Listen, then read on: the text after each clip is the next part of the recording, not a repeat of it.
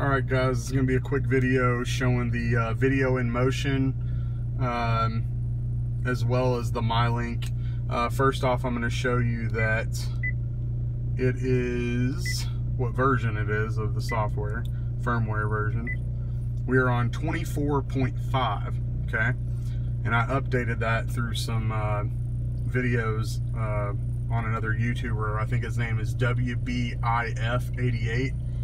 But anyways, so 24.5 you have to update to, and then for the smartphone link, see there, mirrorlink. I'm an Apple guy, so I can't tell you if it works or not, but it is on there. You update a clientinfo.bin file from that guy's videos as well, but you need to upgrade the firmware first. Okay, so that is on there. You can see it right there. Try to get a little closer.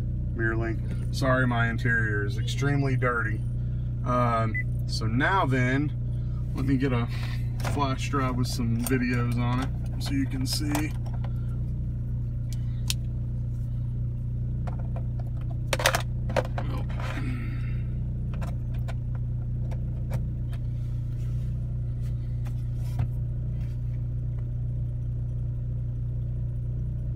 Okay, and also I want to show the steering wheel controls.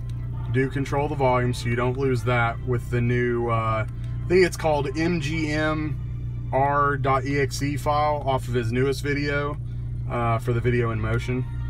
So the volume does work. I'm going to turn it down so I don't get in trouble for copyright stuff. Anyways, so I'm going to go into reverse now. Backup camera does work.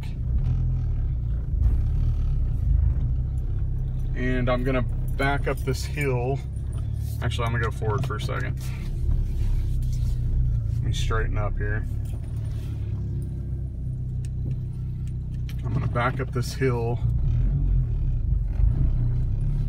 So I'm doing like 7 miles an hour. Haven't lost backup camera. Okay, now I'm gonna go forward. Once it kicks back up. Okay, video's still playing.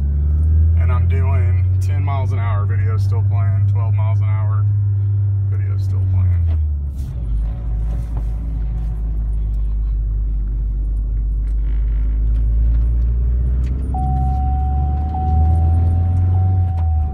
I'm 20 miles an hour, video still playing.